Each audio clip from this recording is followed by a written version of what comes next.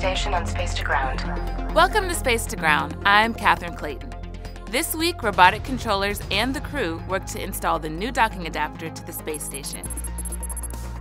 On Wednesday, Expedition 60 flight engineers Nick Hague and Andrew Morgan of NASA completed a spacewalk to install the International Docking Adapter 3, or IDA-3, to the space station. The previous night, robotic controllers on the ground used the Canadarm2 to extract the adapter from the trunk of the Dragon cargo craft and position it on top of the Harmony module. During the spacewalk, Nick and Andrew routed and installed cables to the new docking adapter. Sitting atop the pressurized mating adapter 3 on the space-facing side of the Harmony module, IDA-3 will allow 2 commercial crew vehicles to dock to the station at the same time.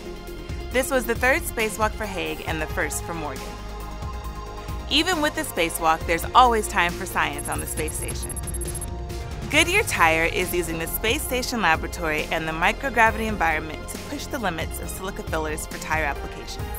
Nick Hague performed the investigation in the microgravity science glove box and used traditional synthesis techniques for silica fillers to create novel morphologies that aren't available on Earth. The data from this study will determine if there are improvements to silica fillers that could lead to new manufacturing technology on the ground. This could mean significant improvements in fuel efficiency that will not only save money, but also help protect the environment. The Russian Soyuz MS-14 launch adds even more excitement to a busy week.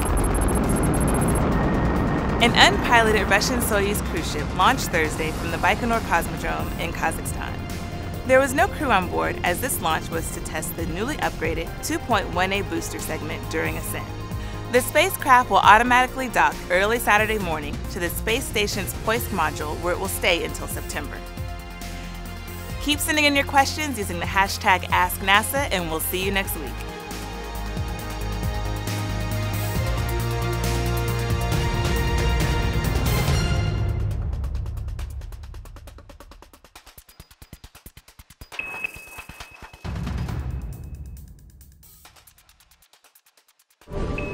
Subscribe for more space.